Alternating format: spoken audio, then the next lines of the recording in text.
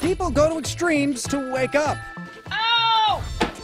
Let's face it, there are morning people and there are sane people who hit the snooze until the thing finally shuts up. But we do have to get out of bed for pesky things like, work, school, life. So I asked sleep expert Dr. Ruchir Patel why some people might have a harder time waking up than others. There's a condition called physiologic long sleeper, where the individual's brain is actually programmed for them to require more than 8 hours of sleep per night. The marketplace may let a sleeping dog lie, but that's only because dogs don't have money. But here are some extreme alarm clocks for the hard-to-wake folks, broken down into 3 categories. Strategy number 1 is to be really, really loud. The Sonic Bomb has a 113 decibel buzzer.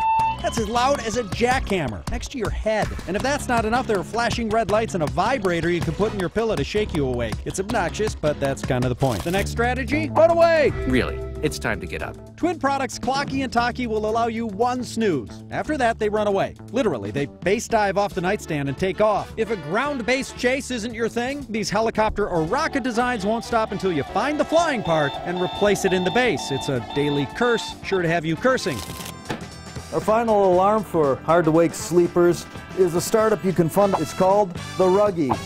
This is Ruggy, the world's best alarm clock. Yeah, the main strategy is to get you on your feet, but the Ruggy doesn't stop there. It can also be programmed to spit out motivational phrases while you stand on it. Come on, you can do it! Which, if you're anything like me, will make you want to douse it in kerosene and set it on fire. At least until you have that first cup of coffee. Sleepers awake! We have links to all these snazzy snooze busters on our website, thelisttv.com.